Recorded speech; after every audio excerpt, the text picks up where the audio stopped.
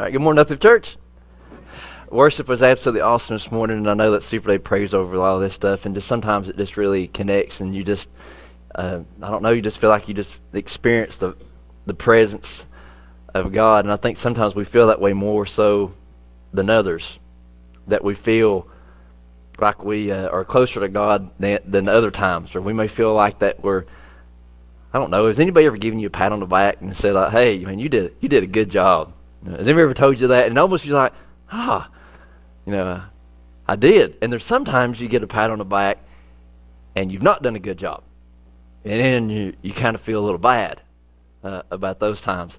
And I think that what's so neat about the Sermon on the Mount is that Jesus was giving the people who thought they deserved a pat on the back, he was, rebuking them, and the people that thought they could nowhere near obtain it, he was trying to kind of build them up. And see, I've always looked up to my dad, and I remember my aunt asking me, this is my dad's sister, hey, what do you want to be when you grow up? And I was like, I don't care, I just want to be taller than my dad.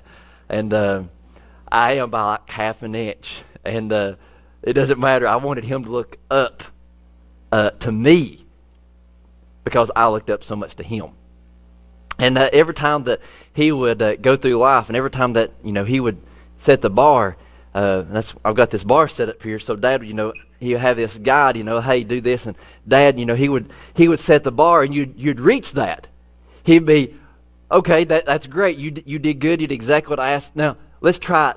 Let's try it this way, and then this way, and then I was like, Dad, you keep raising the bar. It's unobtainable. You just keep raising the bar. What we're supposed to achieve, and what he was trying to teach me was this, is that if we will never set our goals high, then we will always fall short. Does that make sense? If we never set our goals high, we'll always fall short. Some friends of ours, they said that they always set the bar high for their kids, so even if they fall short, they're still going to be up high. And sometimes we look at the Bible and we think, man, God, he set this bar up so high, we can't live it. I mean, how many times has somebody told you that they can't live it? They know they should go to church, they know they ought to be saved, but they just can't live it. So many people have told me that. And this is what Jesus was kind of trying to address through this Sermon on the Mount, was so much of this attitude of people who had self-righteousness, like, oh, I ain't killed nobody. I'm all right. And then Jesus, he was correcting them. And so, wonder what with us today, what is our bar? What is our goal? What is our lifestyle? What is our bar? What is it that we're trying to seek? What is it that we're trying to obtain? Now, I think in the end, we all want to hear those words at the very end. Well done, good and faithful servant. I think we want to hear those words. But it's not going to happen just by chance, I think that what we need a word from God. A fresh word from God, that we can live close with him each and every single day.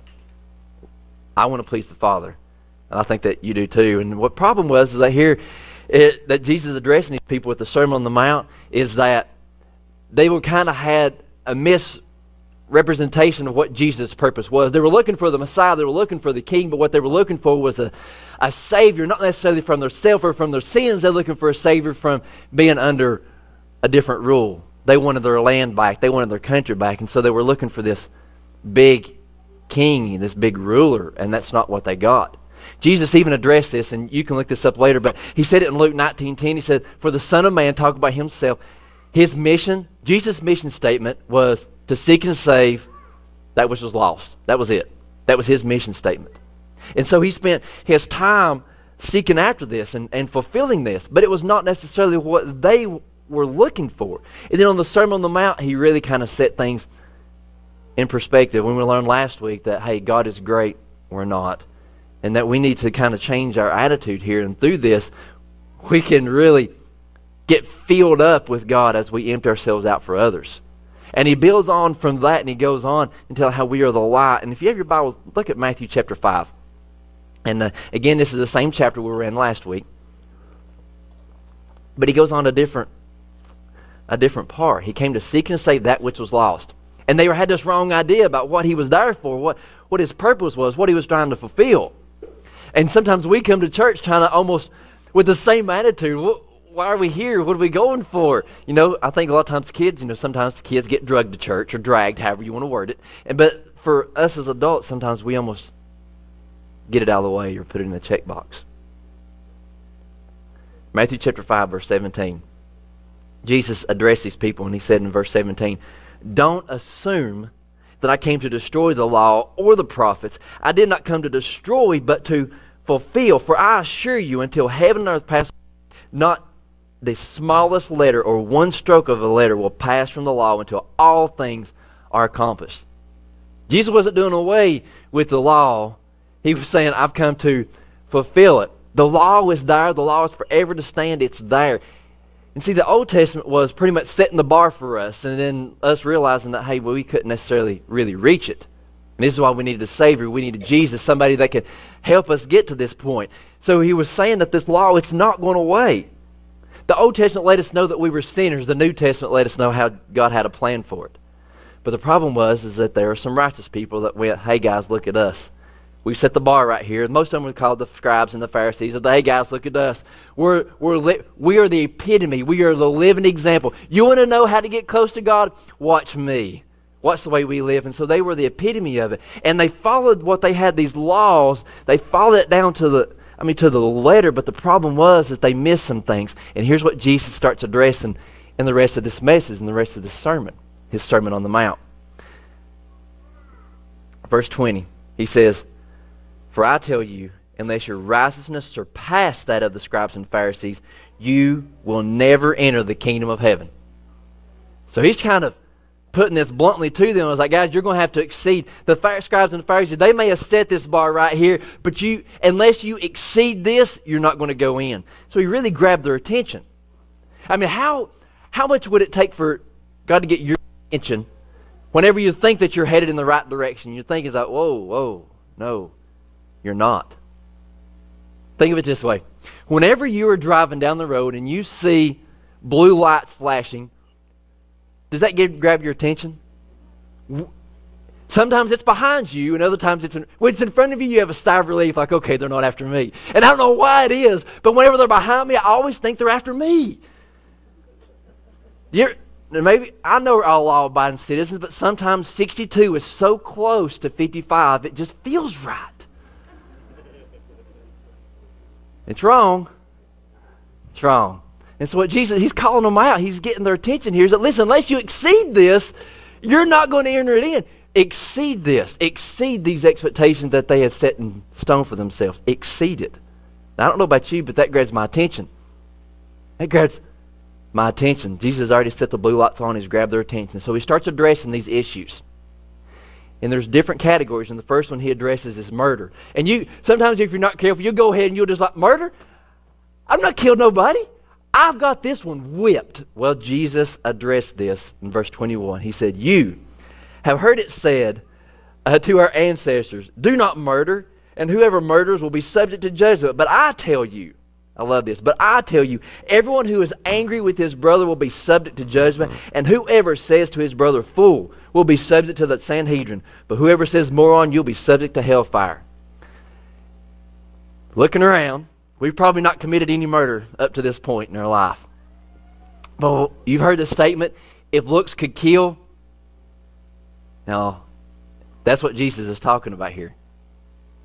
See what they're talking about? Hey, we've not killed anybody. We've not brought any of this murder on. We've not had any of this bloodshed from righteous anger. But Jesus says, yeah, that's what you've heard. But I say, but I say, what Jesus is doing here is that he's raising the bar. He says, but I tell you, everyone who is angry, he is comparing murder and anger. This type of anger that even if you're so angry to the point, and there's so many older expressions, and I've never seen anybody so angry they could spit nails. Have you ever heard that? Like, I don't know who came up with that, but I think I could use a better analogy. So angry you could spit nails. Have you ever been that angry, that upset? And what Jesus is comparing that to is the same thing you've already committed murder in your heart. You're there. So when Jesus says this, he says, but I say, and I'm going to have to use a step stool because I got short people problems. So what Jesus is saying here is that, yeah, you guys are living down here, but what I'm talking about is, but I say, you've heard it said, but what I say is, boom, he just set the bar way up here. So this anger now, we got to deal with our anger issues. Jesus just raised it up. Or see, they thought they were doing okay just because they physically didn't go out and kill nobody. And don't get me wrong, that's an amazing feat. It's commendable. But Jesus is saying, nah, even our anger. He wasn't coming to do away with the law. He was fulfilling it. And he was trying to bring everybody's attention back to the heart. The problem was not the murder. The problem was the motivation behind the murder, and that was the anger. This righteous anger that they had. And it's what he's comparing it to. This murder. He said, but I say. You've heard it said, but I say. And he goes on to another subject. And this is dealing with sexual immorality. Verse 27, he says, you have heard it said, do not commit adultery. But I tell you, everyone who looks at a woman to lust for her has already committed adultery with his heart. And you've heard it said, the bar was down here. You've heard it said, Jesus said, but I say. He came to fulfill the law, and he wasn't trying to change it. He wasn't changing anything, but he was getting to the heart of the problem, which was their hearts, their attitudes. We can look around, I never committed adultery or any type of sexual sin, all that. But Jesus said, hey, have you lusted at somebody? Because if you have, then you've done it. So this is not bring new light to them, and it was really bringing a new light to them. I mean, it's a light to us, but it's a light to them that, hey, we need to watch out even what our eyes see, what we're lusting after, because what Jesus is comparing it to is that physically doing it, physically engaged. In church, this is so difficult right now because so much of our culture is engaged by some sort of sexual activity or sexual pleasure. It's in images, it's in advertising, it's all around us. We can't help but see it. And so Jesus is addressing this issue that, hey, man, even if you lust, Jesus is raising that bar. Raising that bar. Because see, sometimes we get a pat on the back thinking, we're doing so good. Murder, I haven't killed nobody. Well, now it's compared now to anger. And I've never, committed any type of sexual sin, but then we got this lust here. How does this bring a new light into us? Jesus is getting to the heart of the problem. And it's our hearts, our attitudes. And sometimes we can have a bad attitude, as Tony already introduced us to this morning. Our attitudes. He addresses another section. And this is talking about with divorce. Starts with verse 31. He says, it was also said, whoever divorces his wife must give her a written notice of divorce. But I tell you, everyone who divorces his wife, except in a case of sexual immorality, causes her to commit adultery, and whoever marries a divorced woman commits adultery. Now, I thought that we need to spend some time here because this is a complicated subject, but you need to understand the culture in which Jesus was addressing in this time. There was two dominant cultures, and it was the Greeks and the Romans. You had the Jews that were living in amongst all of this. And what they did is they had a very different idea about marriage. A very different idea. And I really want you to pay attention to this today, because sometimes I think we have a different idea about marriage in our culture. I've heard people say that all it is just a piece of paper. It's not. Jesus addresses that here because what they had was a different idea about marriage altogether. See, for the Greeks, what they did in Greece, we saw an entire social system that was based on relationships outside the marriage.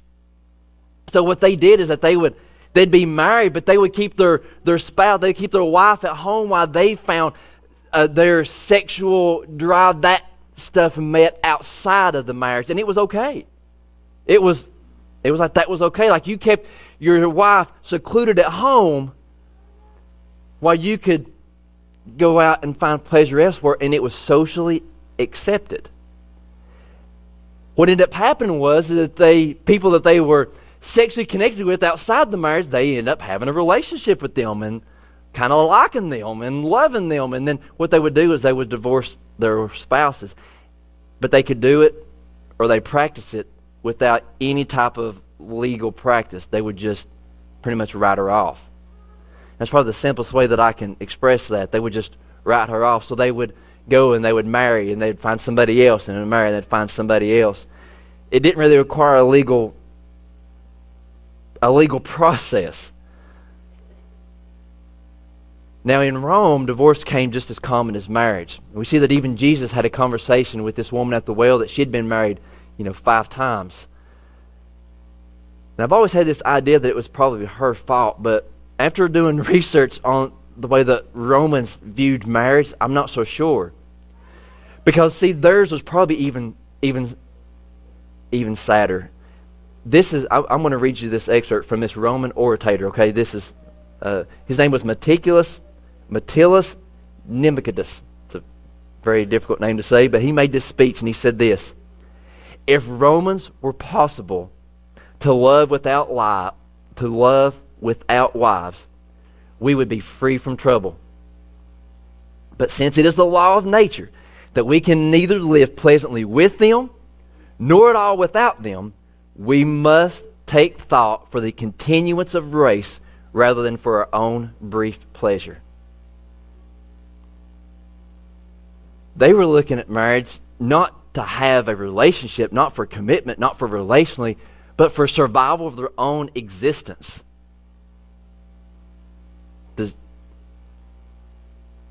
Just let that sink in for a minute about how sad that is. The only reason they were getting married was so they could procreate and have kids so that their human race could continue on. So you'd get divorced.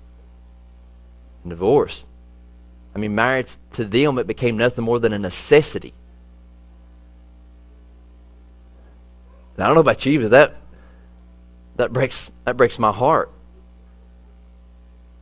I think much more of my wife than a piece of paper, and I think much more of her than some sort of object. Don't get me wrong, she's blessed me with 4 amazing girls, and I think we've done our part to help populate the world. But that's not her only reason for being here. See, Jesus had to address this issue. And the issue, it wasn't the divorce. The issue was the way they viewed marriage. And I don't know the way you view marriage. But the way that Jesus views it is that it is a commitment. Marriage is more than a piece of paper. It is a covenant between a husband and a wife, a covenant between a man and a woman in which you say, "I do." Marriage is not to be entered into lightly, but with very much thought and prayer, with the idea, the conception that this is my mate. It's more than just an infatuation. It's more than just lust. It's a journey, a lifetime journey. So it's not one that we can enter into lightly, not one that we should enter into lightly. So the problem was not the divorce. The problem that Jesus was addressing here was their attitude of marriage. More than a piece of paper. More than a contract. Not something you could just get out of easily. Because Jesus, we see His support of marriage. When He performed this amazing miracle, when He turned water into wine, and He did so. It's like when He first went public. He turned water into wine at this wedding ceremony. Genesis tells us that the husband and wife, they must leave and cleave. They leave and they cleave. And the reason why this is here is so that we can understand the importance and the covenant of this commitment. So Jesus was not addressing necessarily the divorce. It was their lightliness that they were taking of marriage. So I'm going to speak to all you kids here for a moment.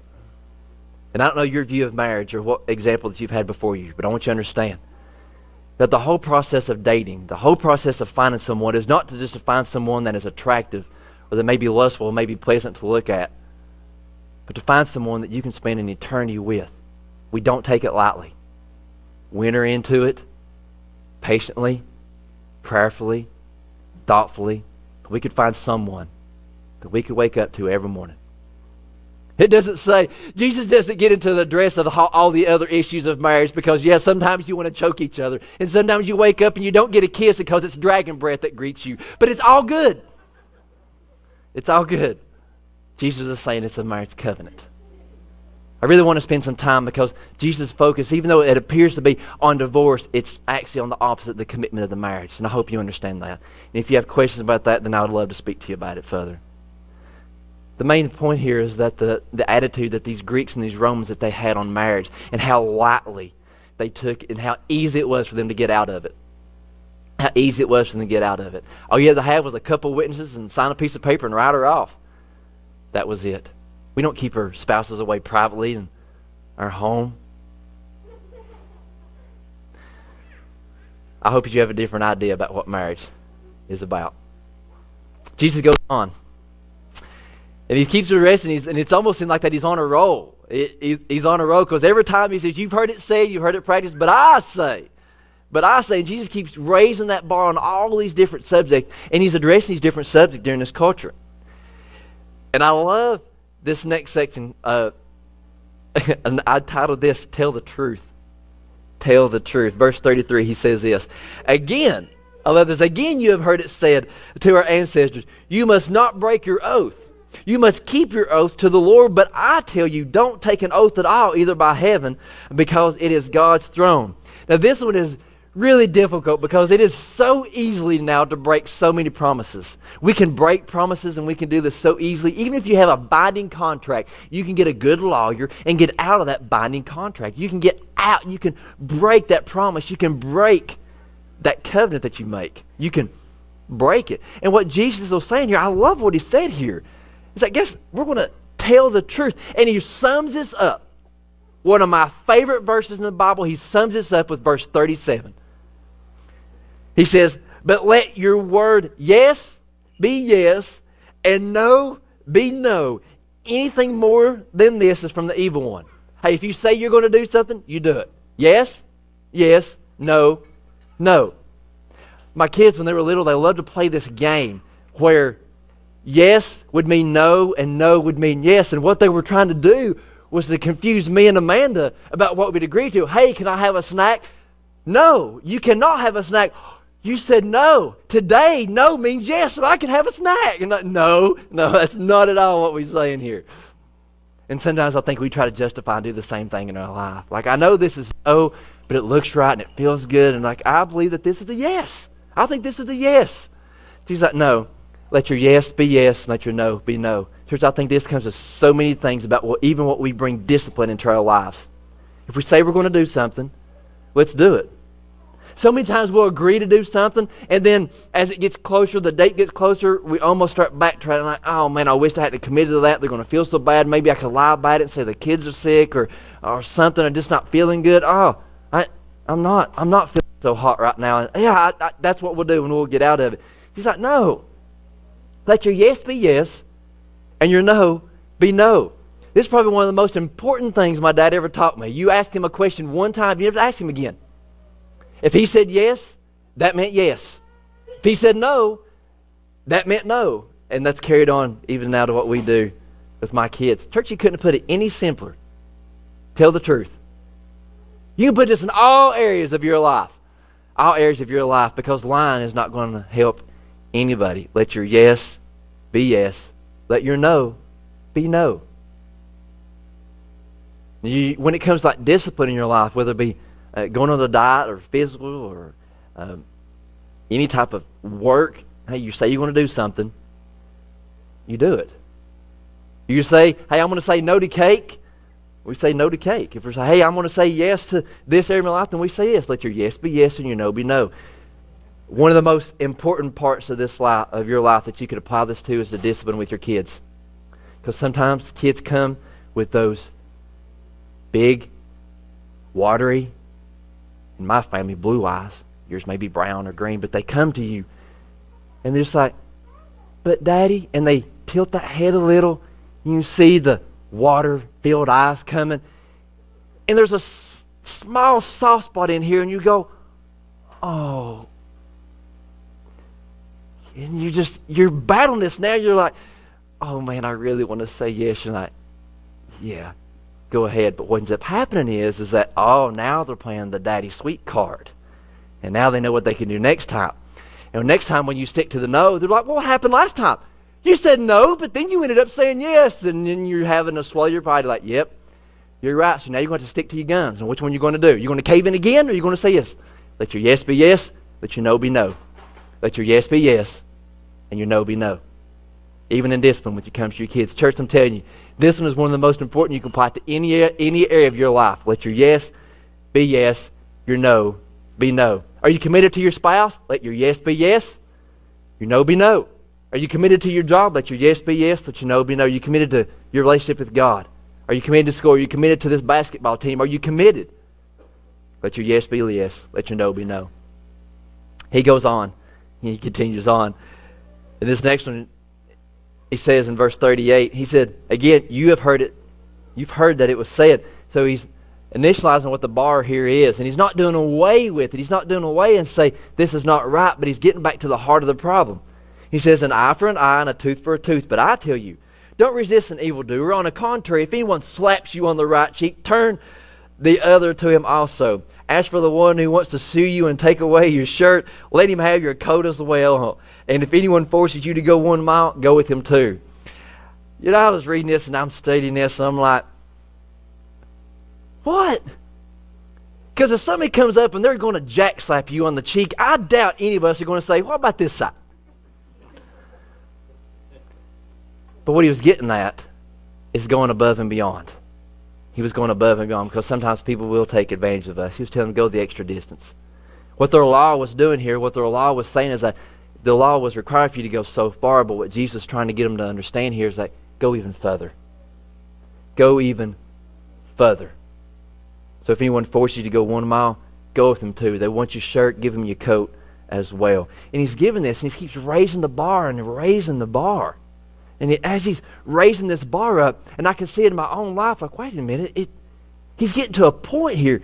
He's getting to this point because what he's addressing here is not the law, it's their hearts. That was the problem. Their attitude, the way they're treating each other, their attitude about marriage, their attitude as they're going through life, yes be yes, no, we can lie, we can break contracts, we can get out of it. You've heard it say this way. He wasn't trying to do away with it, but he was trying to bring a better understanding of what the law was meant. Jesus was raising the bar, and as he was raising this bar, the bar is set so high, and I could just imagine at this point in his message that he's really got their attention.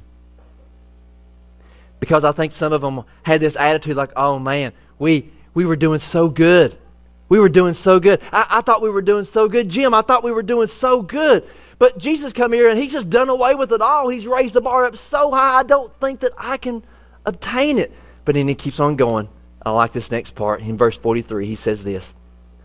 You have heard it, that it was said, love your neighbor and hate your enemy. But I tell you, love your enemies and pray for those who persecute you.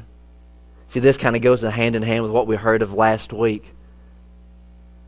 Love your enemies.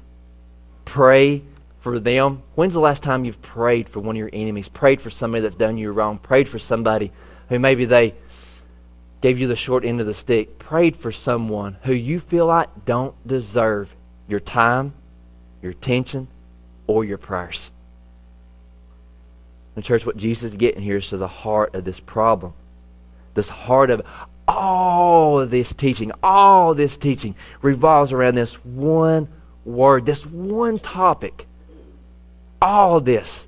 We talked about murder and adultery and divorce and oath and going further and praying for your enemies, and all this comes down to just one simple word. Love. Love. Your love for one another. Love. We kind of hold love back in reserve for key people or for our spouses or for our family or for our kids. But what Jesus is teaching here is that no, it's not that you're having a problem following this law. It's that your heart is not in the right place. You're doing it just to follow a set of rules and regulations. But who wants to love a programmed robot? He's saying, love. Love. This praying for your enemies, it's going to take a whole lot of love to pray for some of these enemies that you have, is it not? This love, church, I'm telling you, love changes things. Not lust, not infatuation, but genuine, authentic love. Because love will go the extra mile. Love will be kind instead of turn to anger. Love will see through commitment. Do you have this love? Do you have this type of love that you can share with the world? This love That you can love somebody despite their ignorance, because that's what God did for us. God loves us despite our ignorance. Is this not what John 3:16 teaches us? For God so loved the world. Me. For God so loved you. For God so loved us, the world, so much that He gave us His Son. God loved us despite our ignorance, despite our faults and our failures. You ask my wife and she said, she's going to tell you, I love Him and all His mess, my flaws, because they are many. They're many. And they keep on being many. And the older I get, the more flaws I realize that I've got. This love. Love. And with this love, so many things are addressing us. See, God didn't send His Son because He felt sorry for us. God sent His Son because He loves us. For God so loved the world, He was so moved. He so loves you. He don't feel sorry for you. He loves you. He loves you. Have you ever gotten in the doghouse or maybe done somebody wrong and you give them something? You give them something and to try to make up for it. I remember I did this one time with a man and she got upset, and so I got her flowers. She's like, "Why'd you get me that? I'm mad at you. You just wasted money there." It didn't do any good whatsoever because it wasn't out of love. It was out of guilt. It was guilt. It was guilt flowers. It was a guilt gift. And she caught me on it. And she didn't fall for it at all. And I think I've only bought flowers for her one or two other times. She's like, "Oh yeah, that's nice. Let's set them over here." She likes blueberries. I learned. Whether it's blueberries, whether it's flowers, whether it's chocolate, it's the heart behind it. And that is what Jesus was addressing here. The heart behind it. That was the problem. Was the heart behind marriage. The heart behind their anger. It wasn't that it killed nobody. It was their heart behind it. They had a heart problem. And Jesus came to fix his heart problem, because the problem that Jesus had addressed in his culture is the same problem we have in our culture. Sin. It's all sin. So what do we do? What do we do with this? What do we do with the world? What do we do with our family that seems that they're not worthy of our love? They're not worthy of our affection. They're not worthy of our prayers. What do we do? I think Peter put it best in 1 Peter 4:8. Church, if you don't leave anything here today, I want you to leave with this. 1 Peter 4:8. He says, "Above all, maintain an intense love for each other, since love covers a multitude of sins." Love covers a multitude of sins. A multitude. Love, it covers that. It's so good. And if you've never experienced it, it is so good. And the only way that I can compare it to, because I know what some of us think, that we just can't do it. So I got some coffee here. I know we got some coffee drinkers, and you may not like coffee because you can compare this to anything else. I like coffee. And my sister's the one who, she got me started on this. I used to be just a regular Folgers or whatever was the cheapest. It didn't matter. And it was just, what we call good coffee. Now, my brother-in-law, Tony, he loves it. He just wants to go over and get a can of coffee, whatever it is. He's good with that. That's all he needs. He doesn't need all these fancy flavors, nothing. Just good black coffee. And there's nothing wrong with that. Nothing wrong with that. But my sister introduced me to this. And I'm like, oh, I like that. So then what she did, she raised the bar for me. And then I tasted it. I was like, I like this. This is really good. Go to put on sale. Why not? And so I started drinking this particular type of coffee, and it was great, and it was really good. So it kind of raised the bar, and I experienced it, and I was like, man, there was nothing like it. Until I ordered something back in Black Friday, and I got a complimentary bag of Black Rifle coffee. And I don't know if you've ever experienced Black Rifle coffee or not, but I tasted this coffee, and I'm not a spokesperson. I get no money for this, I promise you. I have a point.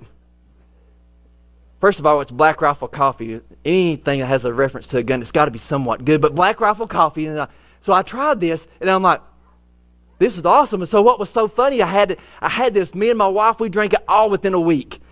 And I was so disappointed man, it was all gone. I was telling everybody, have you ever tried it? Have you ever heard of this coffee? It was so good. Like, it was so smooth. And my wife, she called me. She's like, what is this coffee you got? I went, it's Black Rifle coffee. She said, I don't even like coffee and it's good. I went, I know, it's so great. So this bar just kept getting set. But then we ran out of it. And I remember telling my brother, I gave him one of my last cups of it. And I said, John, you got to try this coffee. I'll make you some tomorrow. You going to be home? He went, yeah, I'll be home. So I made you some coffee. And I took it up to him. And I said, call me later. He never called. So I called him and said, how was the coffee? He went, hey, it was pretty good. I went, pretty good? It was awesome. Like, it was so good. But what I didn't know is that he had already bought me 2 bags for Christmas. And he was trying to play it down. And I was like, win! It was so good. But what the bar just kept getting raised. And I'm sure there's other coffee out there that's better than Black Rifle coffee. But if you come to my house, I'm going to offer you a cup of Black Rifle coffee.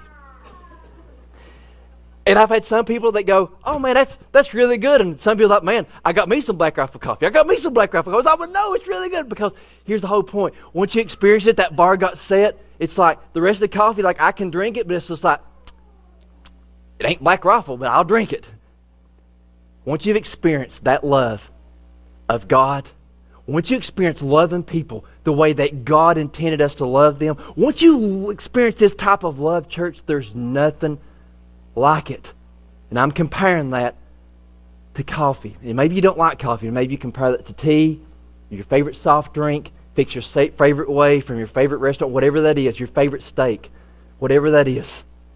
Just whenever you experience that type of love, whenever you experience that love that God had intended for us to get, and I think this is the type of love that Peter was referring to, because Peter experienced this love. Do you remember when he denied Jesus 3 times? He denied him. I didn't even know the man. The last time he even cursed, I told you I don't know that man. But then when Jesus rose from the dead, Peter and his buddies went fishing. And all night they were fishing out there with their nets. They caught nothing. And that morning Jesus was on the shore. Hey guys, you got any meat? They're like, no, we don't. He said, hey, cast it on to the other side. So they cast on the other side and they caught just a whole abundance of fish. And the Peter went, that's Jesus. Pulled his coat off, jumped in the water and swam all the way to Jesus. And it was there during this conversation that Jesus asked Peter 3 times, Peter, do you love me? He went, yes, Lord, I love you. Peter, do you love me? Yes, Lord, I love you. Peter, do you love me? Yes, Lord, you know I love you. Go feed my sheep. Go love the world. Go tell them about me. Church, this is this love. This type of love. Did Peter deserve that forgiveness? It didn't matter. He experienced it. And sometimes this is what we're at. We don't deserve the grace that we get. We don't deserve the forgiveness, but He gave it to us. For God so loved the world. For God so loved. And you put your blank in there. You put your name in there. For God so loved you that He gave His only begotten Son. Whosoever believeth on Him shall not perish but have everlasting life. Church, this is the type of love. Peter said in 1 Peter 4:8, above all, maintain an intense love for each other. An intense. What kind of love do you think that is? Well, I'm going to compare it now back to my Black Rifle coffee, because I've shared this with I don't know how many people. And I'm telling them about Black Rifle coffee, and I've took some to work, and I've given some to other people. And I'm like, man, it's so good. I'm sharing it. I'm sharing it. And if you want some, we got a Keurig here, I'll make you some too. But it's good, and I will share it. And share it. This is this love. This intense love, I think, is that we share it. And I don't think we get to be pickers and choosers about who we get to share it with. Because God sent His Son for the whole world. Who deserves this love? The whole world.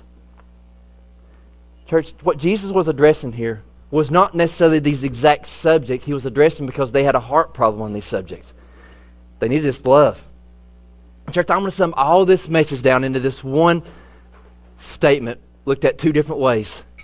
First, do you have this love? Have you experienced this love? This life-changing, intense love? Have you experienced that? Church, if you have, there ain't nothing like it. They ain't nothing like experiencing the love of God. Have you experienced that? Church, it's life-changing. A few weeks ago, we had baptisms right here. When these people come out of the water, you could just see this all over them.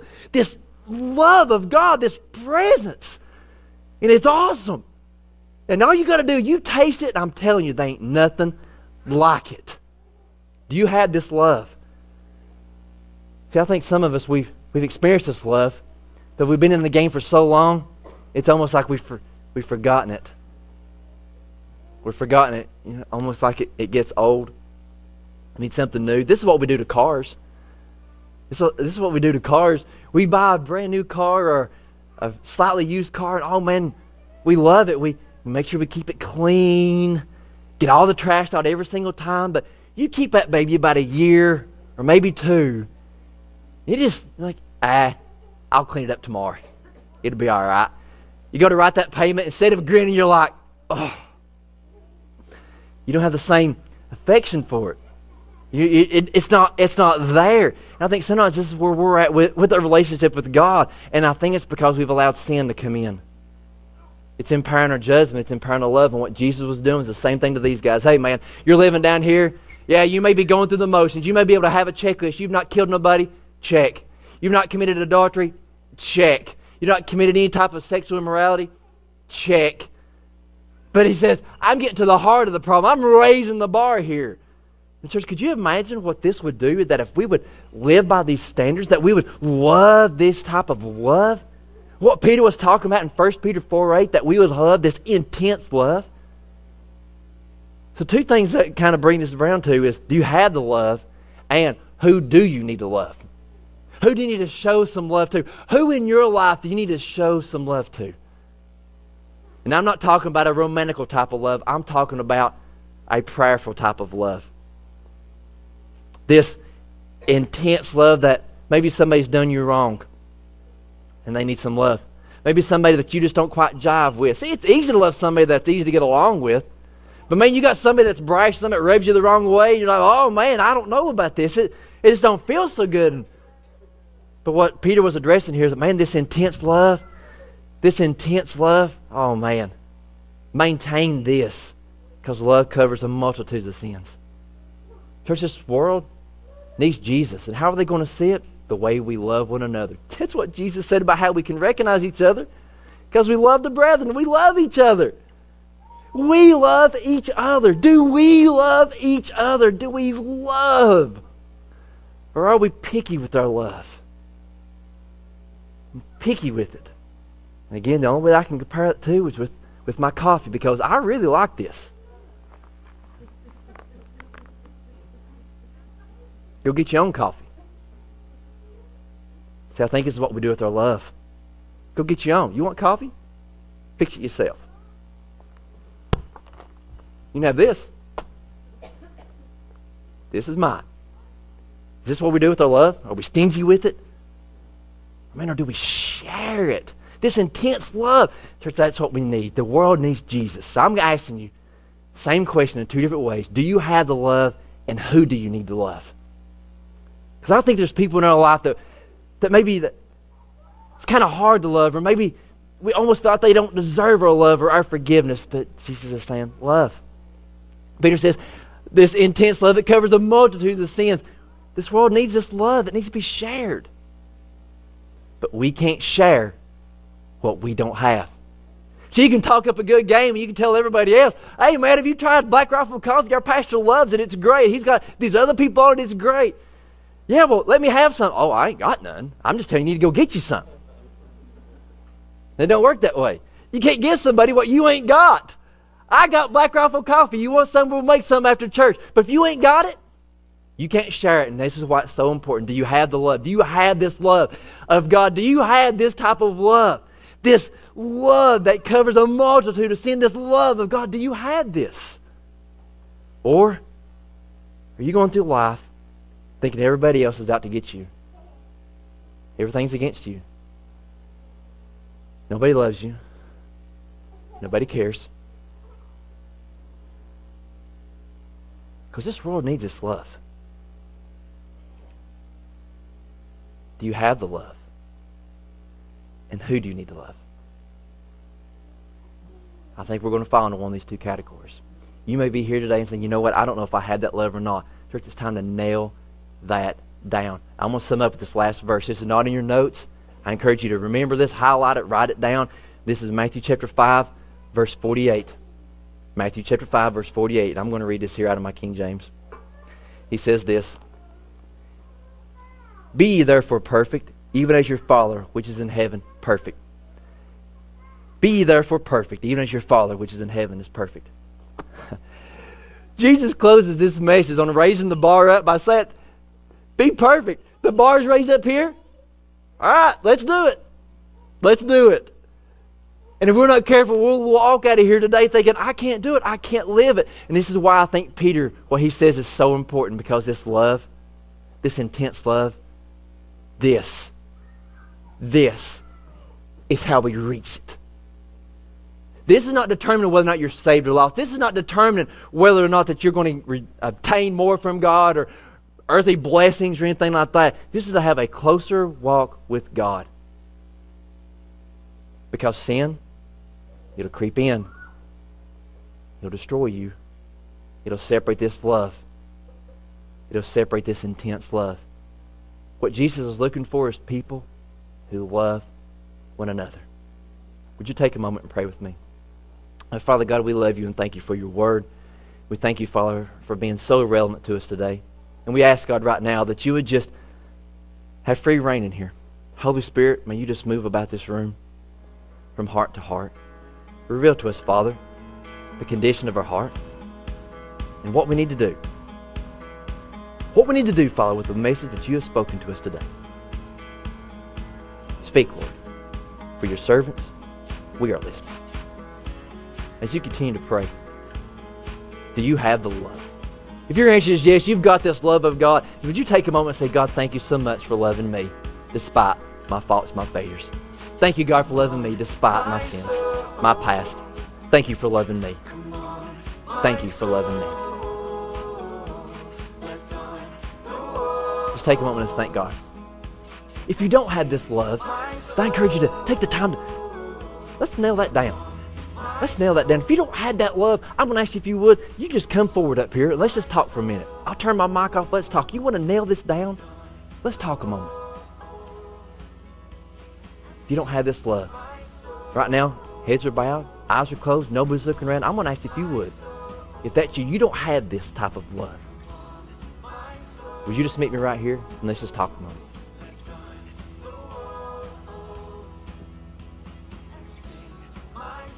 Let's just talk.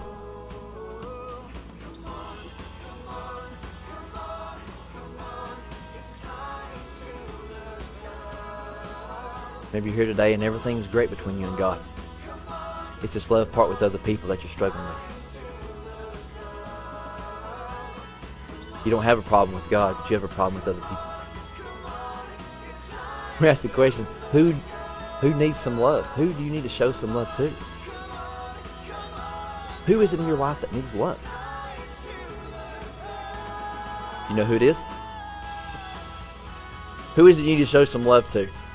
Doesn't mean that you let them walk all over you. This means that you just love them. You can start out by praying for them. It's what Jesus said about our enemies. We would pray for our enemies. Who is it you need to pray for this morning? That's a way that we can show our first act of love, is that we can uplift these people in prayer. Who is it this morning that needs your time and your attention and your love through prayer? You got somebody? Maybe it could be your spouse. Maybe it could be your neighbor. Maybe it could be your parents or your children. Maybe your aunt or uncle. Maybe a coworker. Who is it this morning that needs your love? And would you take the first step and pray for those people right now in prayer? Right now. Jesus says, hey, let's pray for our enemies. We're not going out to get them. We're not trying to get them back. We're going to uplift these people in prayer. Right now, would you take a moment and lift them up in prayer? Who do you need to pray for? Just go ahead right now and take a moment. Talk to God and uplift Him in prayer. Whoever it is. Who is it that needs your prayers? Who is it that needs your love? Pray for them. Maybe a boyfriend or a girlfriend, a fiance, maybe a good friend who's struggling. Maybe a marriage you know that's struggling. Maybe somebody that's done you wrong in the past and you need to let that go. Take a moment and pray for them. Who is it that needs your love this morning? Pray for them.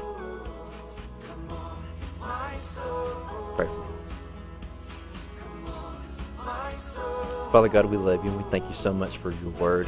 We thank you for it being relevant to our lives. We thank you, Father, for it being so clear. And Jesus, not only did he fulfill the law, that was his purpose.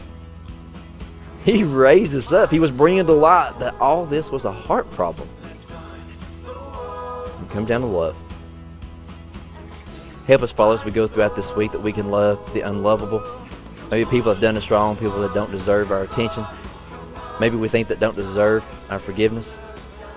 I pray, God, that you would help us today, that we may be able to follow after you in your pursuit for us, and that together, Father, we can show this world Jesus, this type of love. Same love that he had for Peter, same love that God has for the world when he says that he sent his son to die for us. Father, today we uplift anybody that's opposed to us, our friends, our family, our enemies. And God, this morning you've already heard several names mentioned here today, and I pray, Father, that these prayers are to go up. God, that you would prepare the hearts on the other end as they may be able to receive this love, this affection from these people. We try to show people the love of God.